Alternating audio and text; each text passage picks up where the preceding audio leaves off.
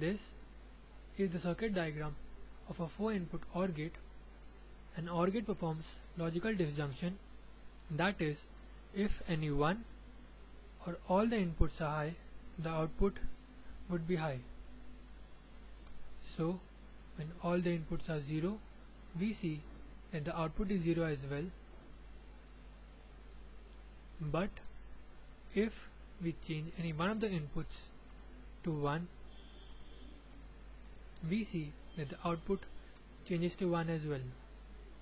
Similarly, if we change any two of the inputs to 1, we see that the output is 1 again.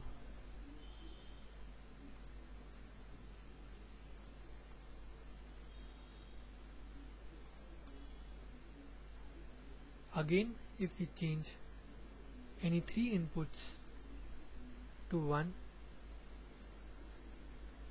the output is still 1.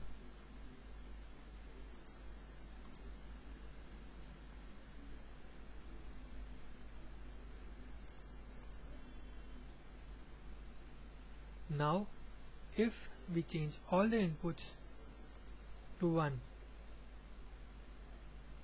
we see that the output again is 1. So, for the output to be 1, any one or all the inputs passing through the OR gate must be 1, else the output would be 0. Well, that's all. So this is how an OR gate works. Thank you.